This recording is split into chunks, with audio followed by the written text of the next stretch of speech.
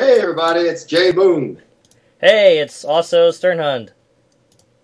And... Right, and we're going to cast this game. Okay, yeah. Casting a game. That's what we're here for. Yeah, I almost forgot. Casting a game with Caster and Talir. Caster and Talir on Whirlwind, Lawful Evil. Lawful Evil Whirlwind. Speaking of Lawful Evil, I just cut off someone's hand. Oh, nice. Why did you do that? It's just what I do. Like, sometimes I see a player just, sitting there. I'm just like, I'm going to cut off his hand. And I'm going to make a very gratuitous blood stain to accompany it. Fucking griefing ass DM. Yeah, I know. DM powers. So we got Purple Caster, top left. We got Not Purple Protoss Talir in the bottom right. Yes, and Talir already crying about not being ready. But, but then being pouty and just being like, we're going to just play then. Right. Caster was all friendly. You sure? You sure? You sure? I'll sign over. You sure? Yeah. But Talir's mad. He's really mad. Yeah. Well, but see, now when he loses, he can say that because Caster cheat. Yeah, no, Caster is obviously like a giant fat cheater. Yeah, I would say so. Yeah, you can't trust Canadians. No, not at all. Not one bit. Their cybernetics research is like far beyond ours. Oh yeah. Yeah, their whole army is actually cyborgs. So, yeah, they're making workers. What do you know? I got this little fraps in the corner. Let me get rid of it. Let's see. Oh, yeah, can't be having that fraps thing in the corner. Yeah, there we go. Okay, fraps thing should be gone mid-recording. So now you won't see the frames per second. Alright, so we've got workers. We've got a gateway. We got an assimilator. We got same exact shit from Talir, except no simulator. And we got a probe in a base, or about to be in a base. I found you. What'd you say? And there he goes. I said I found you. I said it in a way. Oh, okay. So okay. yeah, I'm probably a little bit behind you in this cast because I'm actually at Fort Knox, Kentucky right now. Whoa, what is this? Wait, what is what? Wait, whoa! There is a proxy pylon all up in Caster's base. Caster has to pull all these probes. And for no reason. Oh, wow. I don't know how I feel about that. He did that literally just to pull probes off the line. Well, let's see. Talir lost 25 minerals for that. And I think Caster probably lost more than 25 minerals reacting to that. That was a lot of probes he pulled off. That was pretty good, actually. And, I mean, there's no forge. I mean, nothing to follow that up. I know. I like that. Yeah, that was pretty good. Good job, Talir. Yeah, hooray! Right, I hope you win. Yeah, me too. Right, so anyway, I'm in Kentucky. I'm in Fort Knox doing this school, so I'm living in this hotel. Oh, no way. Which is like this shitty army base hotel. Oh, okay. So, and there's nothing to do and no place to go, so it's not like I can get dressed or get ready to go out. So I'm just like, chilling out in this grungy room in my underwear, watching StarCraft. Great visual right there.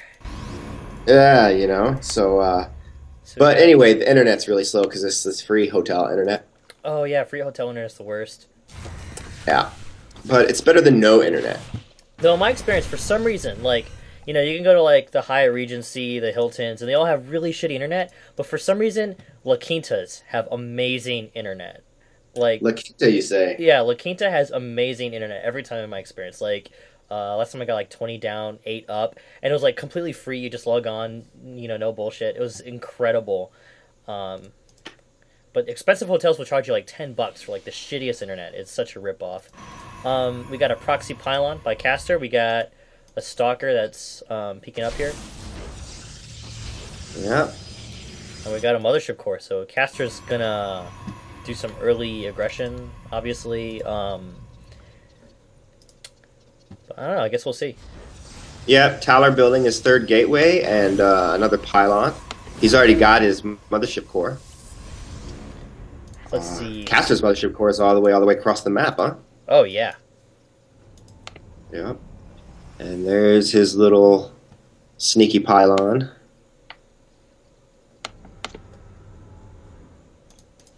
So they're just kind of like walking up to each other, then walking away, you know, doing the dance. And Talir going for a fourth gateway, so he's four gating. Caster is also He's no wait no got a third gateway and a Stargate. Stargate. Right. Yeah. He's gonna be doing And some going for that Oracle. really shitty unit, the Oracle, that is pointless to have because Totally it overpowered. Totally overpowered. yeah. That thing kills workers so fast. There's nothing that kills workers that fast. It just flies It's over nuts. the worker, and the worker just explodes. Yeah, it's ridiculous. So Caster's got a proxy, or not a proxy, but a pylon in a good location on his south part of his base, as well as his east to, I guess, help get advanced scouting. And here's that Oracle. Is he gonna go for another one? He usually likes to go for like. It seems like he always gets like 2 or 3 before he pushes those Oracles in. Well, I feel like Oracles aren't as good against Protoss maybe as they are against Zerg because you have a lot more that shoots up Protoss. Right. More. That's a technical term for it. The more stuff that shoots up. More stuff that shoots up. Shooting up is it's an important skill that Zerg doesn't have until tier 2. Yeah, but don't shoot up too much. That's bad for your health. So let's see. We've got Talir with a Stargate of his own. Oh, here Go comes for number Phoenix. 2. And yeah, here comes number 2. These guys have quite a bit of energy on them when they spawn. Do they? Yeah, the second guy already has like 75 energy. I feel like that's a lot. So we got Ridiculous. A It's hallucinated all Phoenix. ridiculous. Caster has spotted, or Talir has spotted Caster's army in the middle of the map. Right. Is moving out to And deal now with these it. oracles are moving in. Mm. There is that Phoenix, so I guess it's not going to be extremely bad, but this is looking pretty painful, though. I feel like he could have kept on with his army though, Right, yeah. and really hurt Caster's army while also dealing with oracles. So Caster killed 9 workers for 2 oracles. I don't know. Is that a worthwhile trade? Like 9 workers, 2 oracles? I'm sure it is. 9 workers. I mean, over the course of time, that adds up to a lot. Oh, it definitely does. And Caster's looking to move in. Right. Here we go. But at the same time, Talir's got a pretty beefy army, so Yeah, actually, their armies both look pretty beefy. I think that Talir's army is better equipped to deal with Caster's army, force fields notwithstanding. Right. Let's see. So they both expanded. Caster has a photon cannon as mineral line. He doesn't want the oracles to come back at him. And Talir is transferring all of his workers? A good amount of them are. And let's see. What else? We got a second Stargate from Caster. That's kind of interesting. Well, I mean, Caster is way ahead on income right now. Oh, absolutely. Look at that difference in the harvester count. A 14 difference. That's huge. Yeah, without some sort of play to harass or really get back into the worker count, I don't know if Talir's going to be able to get back into this. Well, let's see. Talir definitely has the bigger army, oddly enough. So, actually, now would be a good time for Talir to push. Just a matter of, like, does he have enough information to, like, draw that conclusion? And I'm going to go with no. Yeah, probably not. Yeah, he did get a good scout on the bases, using a hallucinated scout, or what is that thing called? A Phoenix? Hallucinated Phoenix, right? Yeah, so, but coming to that conclusion that he should charge, that, Caster's macroing up, I don't know, that's a tough call to make. Now he's swinging around. I think he's maybe looking for the pylon. Maybe. Or which is going around the army to... Because Caster is about to scout this army with that probe, and so Caster knows something's up.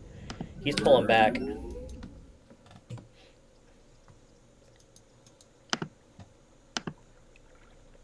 comes the Oracle to do that stupid thing where I swore he was going to do that stupid thing where he gets to like see where Taler's Oh, he's army totally is gonna do from. it. He's totally gonna do it. Oh, Yep. there, he Wait. did it. Wait, he got sight of the rocks. You can do that sight into the rocks? Wait, what the heck? Oh, okay. Talir was harassing workers with the phoenixes. So, totally missed that. I was fascinated by the rocks. And, oh, sniped a oracle, and, ooh. And wow, lost one of his Phoenix there. He's about to lose or Caster's about to lose Wood Ray. And this is a really bad spot for Talir. He's, like, Caster's got a really good concave. No, and that income, you can really see where the difference was made when as soon as Caster saw that push was coming, he just beefed his army right up. Oh, right. There's this one stalker just asking for it.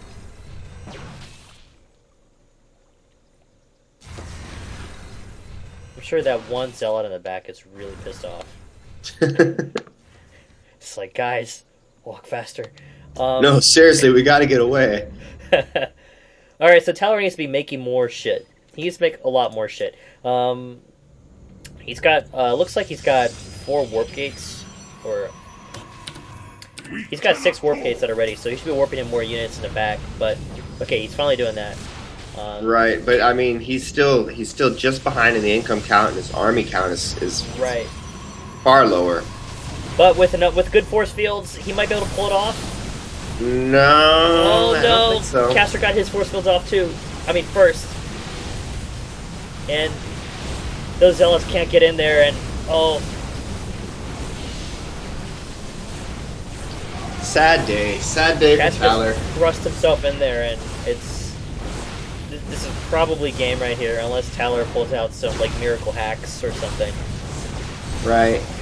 Yeah, and I don't think he's gonna. Talir is a gentleman after all.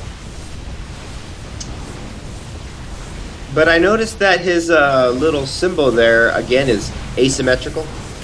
So I don't know what that's all about. Sometimes it's symmetrical, sometimes it's asymmetrical. Caster's has the symmetrical one. And Talir's is the same one, but... I guess symmetry wins the day, and so Caster wins game 1. Alright, well, let's move on to game 2 then. Okay.